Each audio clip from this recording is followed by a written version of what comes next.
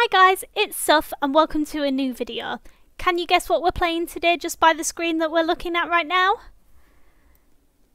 That's right, we're playing Tower Defence Simulator. There is the new Easter event, the duck hunt. You basically have to kill a load of ducks and collect crops and then fight this evil guy. So let's see if we can win while we're on camera. So what I will do is I will come back to you when we're in a game. See you then. Okay guys, so what I've done for this video is I've actually sped it up a little bit. Each round of Tower Defence Simulator takes a very long time to do. You can be there for, upwards of about 30 minutes and I didn't want to make that video this long. So what I've done is I sped up the video but you can still see what's going on. So a good tip that I like to use to start off with is I always like to have one person who is mainly doing the crops and then the other three will do the defence. Obviously when it gets later into the round, the person who is doing the crops in the building, they then put their troops down. I always find it works really well just having one person focusing all their money at the start on doing the farms. Another thing I always like to do is at the very start of the round is use a really cheap troop. So, for example, I'm using Toxic Gunner. I love Toxic Gunner. It's so cheap and it's so effective. But anything sort of like a militant, a soldier, a scout, I find they work quite well. So I always put the early troop down. Another good thing to do is have one person saving up for an expensive troop, something like a mini gunner or something like that. So then you've got that rapid defence going from pretty early on. I actually love this event, I love that there is other stuff to do as well as just sort of the original Tower Defence Simulator game. Now I love all the events that they make, however I like this one because there's more elements. You've got to get rid of the crops, you've got to build the structures to where you're putting your snipers and your rangers and your mortars and things like that. I love that. I also love the map as well. I'm really into nature and greenery, so I love how much sort of green there is. I like that you're sort of in a farmland where you can imagine ducks to be. I think it's really well made. And it's different. We've not actually had a tower defence event like this as far as I know. Or as far as I've been playing anyway. The only annoying thing that I found from this event is you complete it. It's not that easy to complete. And then when you do, you don't get an event troop like you normally do. Now, many people have actually been speculating that this might be because the Swarmer is coming back into the shops. Now, I don't know how true that is, but oh my goodness, I would love to be able to get the Swarmer. Swarmer, from what I've seen, is one of my favourite troops along with the Gladiator that is no longer available, as it was an event tower, I'm pretty sure. But I would love to be able to buy that. I also really like the look of the new engineer troop, however it's so expensive. It took me ages to be able to get the accelerator troop, and just thinking of how long it's going to take me to save up 4,500 gems is actually painful. It's going to take so much time, but I like to have every single troop, so I think I'm just going to go for it. I don't know how well it's going to go, but I think I'm just going to go for it.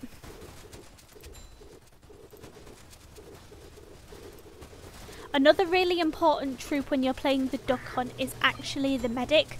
Now normally medic is not a troop that I will take along with me because I don't really see the point in it all that much, if I'm honest. It's a great troop, but for this event it is absolutely vital. So the first sort of few rounds while you're getting rid of the crops and everything like that, you will lose a little bit of health, especially once the flying ducks come in. They're lethal, honestly, they're lethal.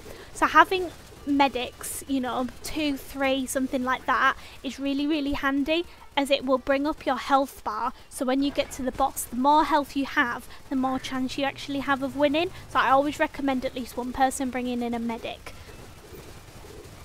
The other good thing about the medic is the robot penguins and the boss will knock your troops sort of unconscious, and I found that when you have your medic leveled up to the top level, you can heal them all, which makes them be able to shoot again a lot quicker than if you had to wait for sort of the dizzy unconscious spell to wear off, which is really handy, especially when you're fighting the boss right at the end.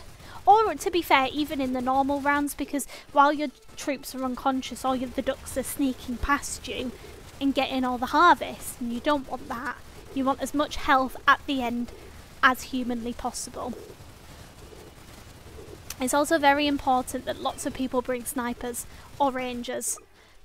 I don't personally like these troops anymore. I used to be a really big fan of the ranger before the accelerator came out, but now I just kind of use the accelerator and I've kind of switched out that troop from the ranger. There's nothing wrong with the ranger, and actually it's a very, very handy troop. However, I have found that I do better when I have the accelerator. But for this event you do need a troop that can shoot flying objects, so a lot of them are sort of the distance. So things like your mortars, your snipers, your rangers, anything like that, because if you don't do that you're going to die within the first sort of 10-15 waves. As you can see with us, we actually only had me that took sort of a ranged troop with me. And so you'll see towards the end we do start losing a little bit of health from the flying ducks. Honestly, these ducks are absolutely lethal. I mean, on the Halloween event I thought the flying witches were bad, but these guys just come and they literally just wipe out your health bar on this. It's terrible. So another thing I like to do, and this is just me, and I've actually seen someone else do it, and it honestly, I think it really, really helps. So once you have sort of the structures mainly built, you don't have to have every single one built, but I've found that making a line of minigunners round where the structures are is a really, really good defence, because a lot of the ducks and things like that will get killed before they get into sort of your middle defence. And I found it's actually helped me get further every single round. I went from dying within the first sort of 10-15 waves to getting to the boss at every single time. I mean, sometimes I die when it gets to the boss, depending on sort of teammates and things like that. But I found that the first line of defence, you know, using things like minigunners, accelerators, sort of heavy artillery defence is really, really helpful. I don't know about you guys, but I've actually been playing Tower Defence Simulator for a long time, and it's come a long way from when I first started. I remember when the update first came out and I was like, oh my god, I hate it because of how different it was. But actually, I really prefer it now, like the animations of the troops and things like that, and they've recently actually updated it, and they have changed the faces of a lot of troops. So if you actually zoom in when you're playing Tower Defence Simulator now, they've all got really hilarious faces. Again, it's going to take some getting used to, but I actually think they're quite cool. Another troop that I've seen a few people use during this event that it can be quite handy, and it is up to you whether you take it because it's fairly expensive for a troop, is the Pursuit. Obviously you have to be level, I think it's level 100, don't quote me on that, but I'm pretty sure it's level 100. You have to be level 100 to be able to afford it, but if you put the Pursuit on the outskirts it will hit the boss while the other troops can't hit it, and I thought that was really, really good as well. So as you can see guys, we've made it to the final round. The duck boss is here. Now I love the way that the lighting changes from the normal rounds to when the duck boss comes. Now the problem with the duck boss is he slowly takes 100 health off your health bar, so you have to try and kill him fairly quickly. And it's just about how quick can you level up your troops and things like that, and it's so hard sometimes, honestly. But again, it's practice. I found that some rounds I'll get to the boss fight with like 300 health and you know that you're not going to be able to beat it. However, we got into the final round with like 1300, 1400 health. So you can almost kind of tell when you're going to be able to beat the boss and when you're not. The more health you have, the more likely you are to beat it. So the final boss is where your heavy defense artillery and your medics come into really big play, I have found. You know, you've got the penguins coming at you with the laser beams knocking people out, and the duck boss, he comes and runs people over as well, and it's just absolute pure chaos, honestly. But you've just got to carry on leveling, carry on leveling. Part of me wishes they'll bring out a part 2 for this with an event troop. It's one of my favourite parts of the event is having a limited time troop, and I know they've just recently closed the Halloween event that gave the executioner, but I love an event troop. And I love event skins as well, so these ones are duck skins. You've got like a normal classic duck skin, and you also have they almost look like evil ducks. Now I prefer the cute ducks, I'm a cutesy kind of girl, but I think that both of them look super cool, and I know I won't be able to use all of them. So for example, I already have the golden minigunner skin, so I won't be able to use the minigunner skin. However, I'm a bit of a hoarder, I think. I like collecting things, and skins on Tower Defence is something that I love to collect. I will literally buy any of the skins. So at the moment I'm working through the golden skins, but then I'm going to get the toy ones and the basic ones. I'm going to be able to have everything. I am a hoarder. I've got a problem, I know.